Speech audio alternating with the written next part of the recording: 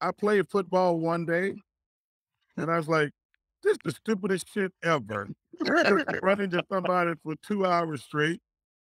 I used to joke with, the coach at my high school. I played one day, and I can't he put me on we used to joke, he put me on the defensive line, but the only time you really work in football is you're on the offensive line or defensive line. You sit somebody every play, and I went out there for 2 hours, just ran to this other dude for 2 hours straight, and I get back in the locker room, I'm totally exhausted, and I got my head down, my every part of my body is hurting, and the coach says to me, "I'll see you tomorrow." I said, "I'm not doing this shit tomorrow." I and I said, "Coach, no disrespect." I walked up to him afterwards, I said, "Coach, this ain't for me." So my football expertise, my experiment lasted one day. So it definitely wouldn't be anybody in football. Baseball, I don't want to stand out in the hot sun every day, 6, 7 days a week. Um, it would probably be golf.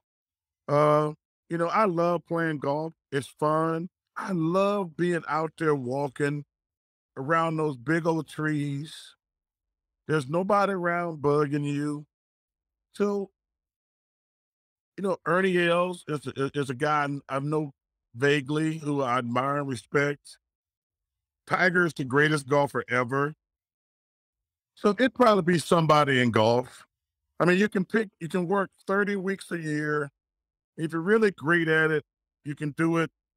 Because really, it's the only thing you can do now. You can't play any other sport once I mean, the last 2 times I touched a basketball, I blew out my knee.